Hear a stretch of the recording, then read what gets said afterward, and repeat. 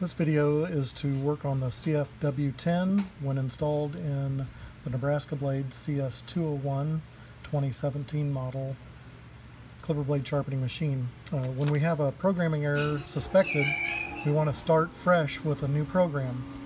And in order to do that, first we have to go back into the programming guide and reset to the factory specifications. And the first step we're going to do is we're going to see that we have a programming key, the on-off switch, a value key for going up and down, and up in our indicators we have a red parameter light and a green value light.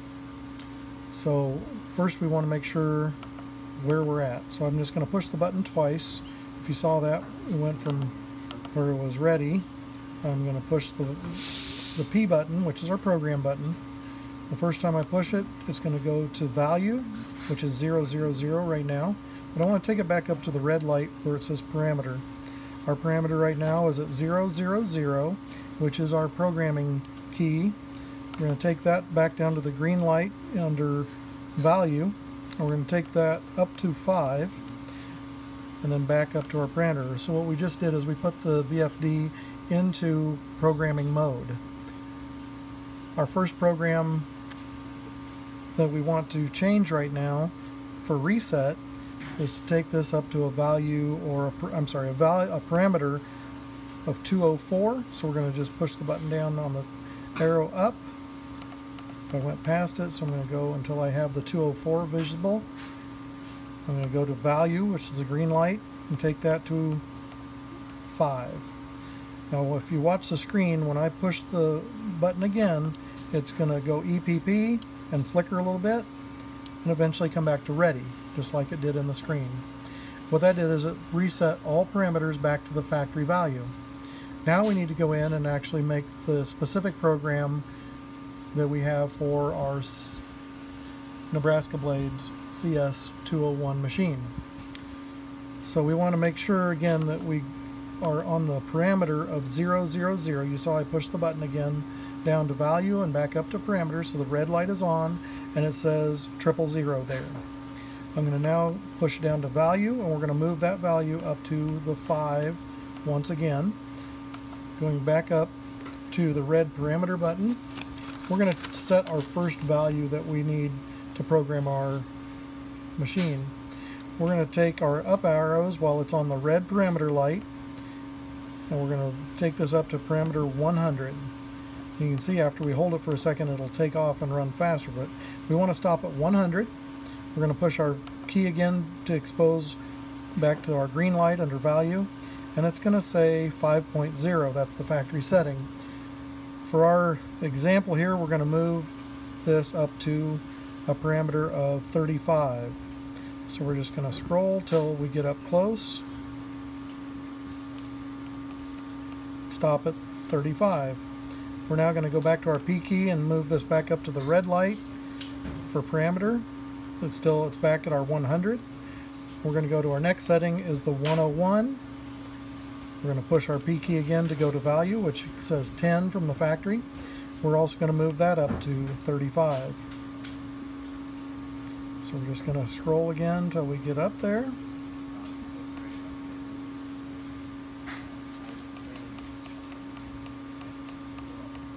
$35. We're going to go back to our P key and back to where it says 101. We're going to take our parameter up to 133. We're going to go back to value. It says 3.0. We're going to move this to 30.0.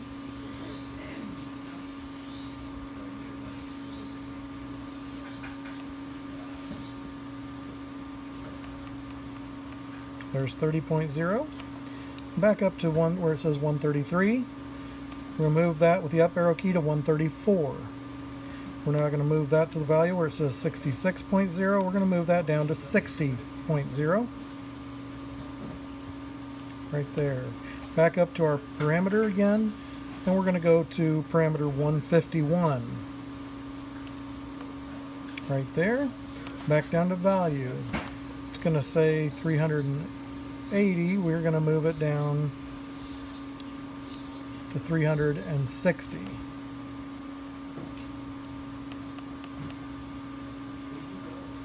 We're going to go back up to our P key where it says 151. We're now going to move it to 221. Right there's 221. We go back over to the value. It says 000. We want that to be 1. So 001. We're going to go back up to our parameter at 221. And we're going to adjust that now to 229. There's 229, back to value. The value is 000. We want to move that up to 001 as well. Back up to parameters at 229, we're going to move that to 300.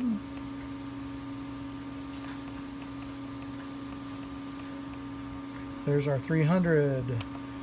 It says 0.0. We're going to move that to a value of 2.0, so it'll be 02.0. I'll do it now. So again, 02.0. Back up to our parameter key. We're going to move this now to 302. Back down to our value. It says 50.0. We're going to move it to 75.0.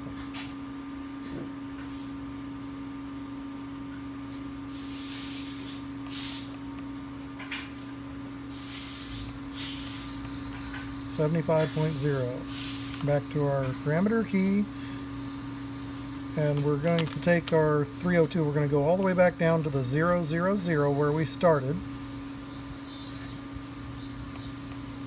Here's our 000. We're going to move that back to 0 where we had our 5 for programming mode. Move that back down to 0 to take us out of programming mode. Here's our zeros. And for us to be able to watch some things change, we're going to, when we go to turn on our machine, we're going to move the parameter to 002 and then push value. And you should see on your screen with 00.0, and we're ready to turn on the switch and see how the motor powers up. Again, we can do a no load test without a wheel, but ultimately we want our sharpening wheel on the machine, and we're going to see how it powers up. If we seem to have an issue, we can run back into our programming mode, go back to parameter 100 or 101. Those are the two that typically can have some difficulty depending on what your power source is and how well that amperage is coming into the machine from the wall. So if you need to make some adjustments, again, if it's on the power up side, we would go to our 100 setting if it's tripping out in the startup, and we would increase that number from the 35 maybe up to 40 or 45 by 5-second increments. Then we would, if it's on the power down, it's overloading when we're trying to stop and brake, we would go to the 101 setting and move that from the 35 possibly up to 40 or 45, again moving in 5-second increments. Thank you for your attention.